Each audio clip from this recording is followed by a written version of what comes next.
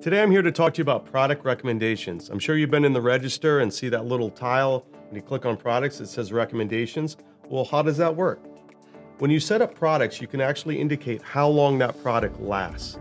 And by giving that intelligence to Meevo, it can then know that the person hasn't bought that product in a period of time that makes sense that you would recommend it to them again inside of the register. Again, we're trying to help you increase your retail and product sales. So watch for that recommendation and help increase your retail sales and actually make an intelligent recommendation to your client.